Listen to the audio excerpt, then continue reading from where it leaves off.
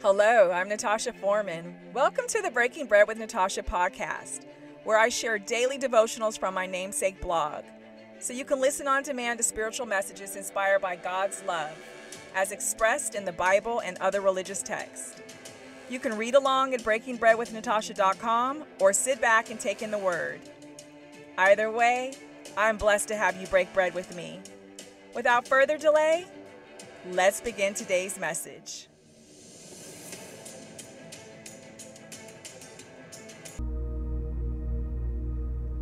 Welcome, Breaking Bread family. This is Natasha Foreman. Thank you so much for joining me today. Let's look at the book of Hebrews, chapter 13, line 5. The translation that I'm reading says, "Keep your lives free from the love of money and be content with what you have, because God has said, 'Never will I leave you, never will I forsake you.'" There's a big difference between having dreams of purchasing a car and home and understanding they require money to secure them, than being obsessed with money to the point it becomes our God.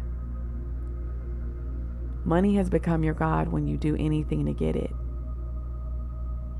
You shouldn't love it. You should see it as what it is: a tool, a temporary and finite resource. God provides us with money to equip us with an instrument to navigate through this world. Love Him, not the tool. Depend on Him, not the tool.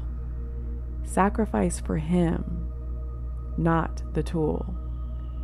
There's a bunch of rich people running around miserable, self-destructing because they chase the money thinking it would make them happy, whole, complete, and safe. They were wrong. Only God can.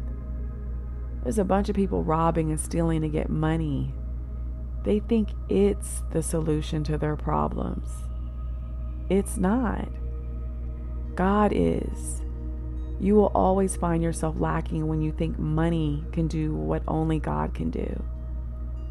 We don't have to worry about bills when we take care of our responsibilities and have confidence in God's ability to take care of all of our needs.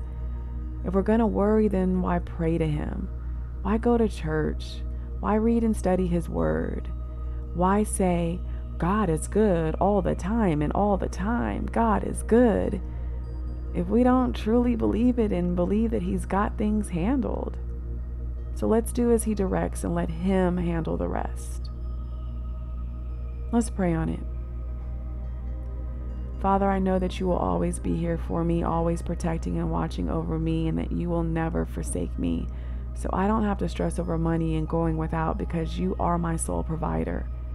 I don't have to sleep over and desire things beyond my means, because if it's meant for me, it will be.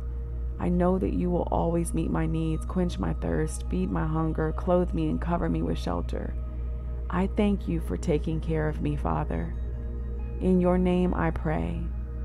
Amen.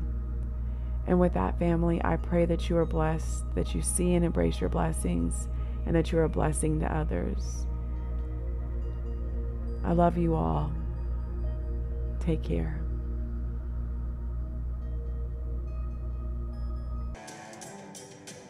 Hi, family.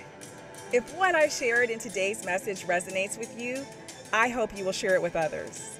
Feel free to leave positive comments and reviews on my site, breakingbreadwithnatasha.com, and through whichever podcast provider that you're listening to me.